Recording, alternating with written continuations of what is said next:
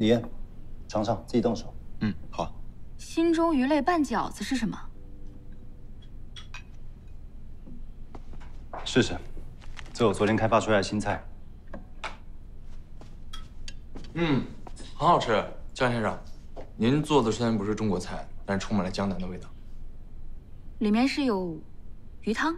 是啊。来了杭州呢，肯定要吃狐仙。这个香糟豆腐鱼汤呢，里边有这个冬笋，还有这个鱼，还有这个卤水豆腐。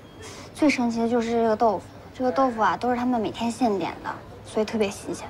而且我跟你说，它有个特别好听的名字，叫心中鱼类。心中鱼类什么意思啊？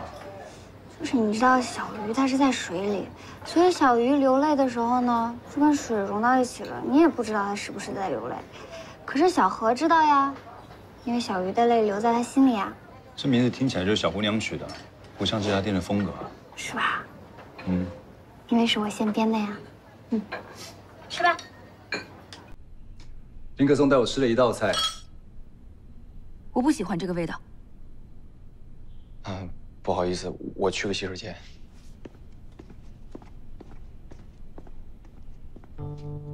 意思，你还没尝到完整的馅料。我不用尝，玉轩本来就有意大利饺子，这样把鱼汤鱼骨再加上来，反而破坏了菜品的一致性。米其林的密探随时回来，玉轩，我不能允许林可颂推荐的什么毁了我们的3星计划。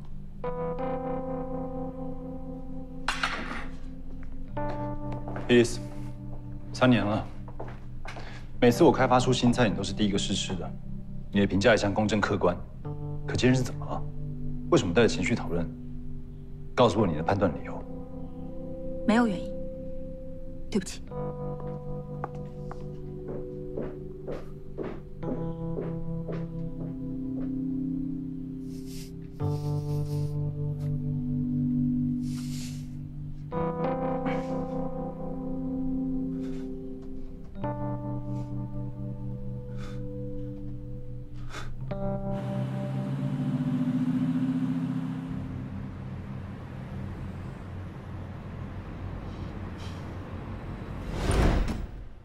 我来给你点香薰灯。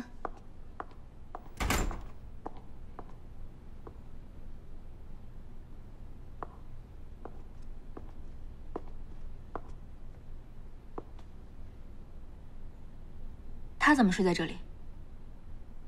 我让他睡这的。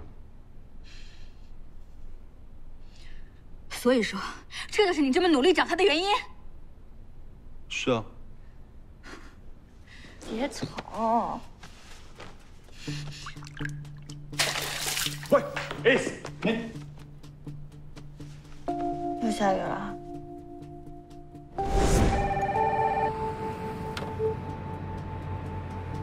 喂，俊斌。叶子，千帆发烧了，你知道吗？我刚才还跟他在一起，一点都没看出来。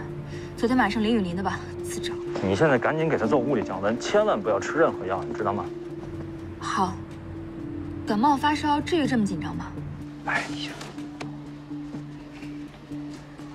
我实话告诉你吧，他现在神经系统出现了问题，我担心发烧会引起进一步的病变。神经系统出问题是什么意思啊？他味觉失灵了。从什么时候？几个月以前吧。玉轩刚刚开业，他来上海的那一次。主要是对甜味的敏感度没有那么高，但到了杭州之后，他告诉我，他说完全尝不到甜味。